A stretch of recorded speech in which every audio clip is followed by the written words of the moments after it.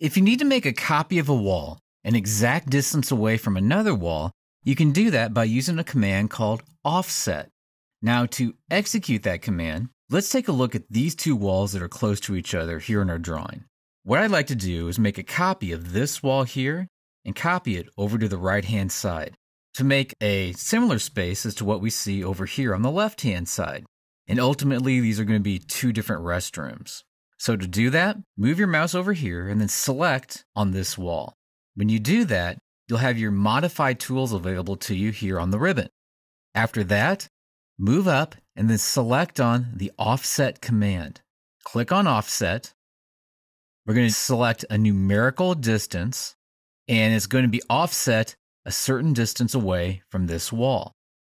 Now, I do want it to be offset 8 feet. But there's one thing to consider. It's not really getting offset by just 8 feet. In order to do that, I also have to compensate for whatever the width of the wall is. And in this case, this wall is 4 7/8 inches thick. So I need to add that to my dimension.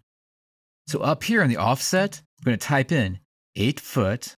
I'm going to put a space in 4, another space in 7/8. By doing this, it's going to offset this wall 8 feet, 4 7/8 inches in the direction I specify. Move your mouse into this area, highlight on the wall, make sure that the dashed line shows up over on the right-hand side, and then click at that point. Now, this is exactly 8 feet away. Actually, from the face of this wall to the face of this wall, exactly 8 feet. If we want to take a look at that, we can. Hit escape a couple times on the keyboard. Select on one of your walls. It actually doesn't matter which one you select.